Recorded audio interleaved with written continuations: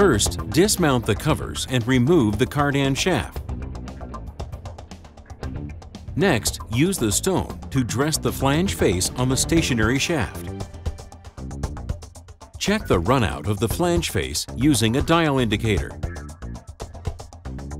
Lock the stationary shaft so that it does not rotate.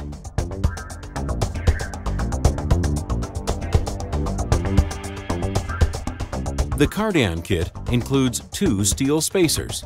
Place each spacer between the cardan fixture and the stationary coupling face.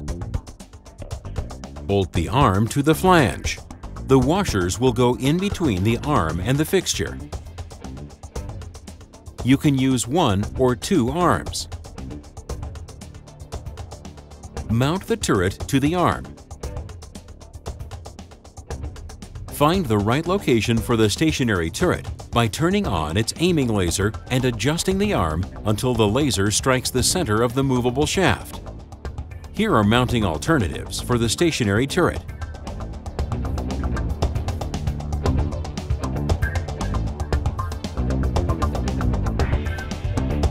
The cardan kit has a selection of threaded nuts. Select the appropriate size for your coupling and mount it.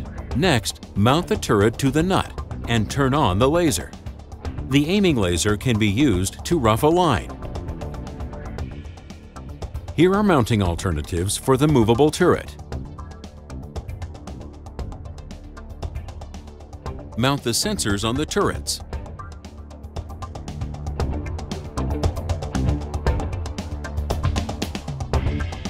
Select the cardan application from the main screen. Next, select the measurement icon. Enter the dimensions between the 2 mounted laser sensors and the motor's feet. Measure the misalignment at 9, 3, and 12 o'clock. The angle of the stationary sensor and the angle of the movable sensor should be matched within 0.2 of a degree at each measurement location.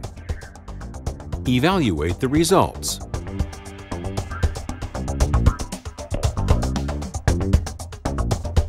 Use the As Found results to correct the misalignment.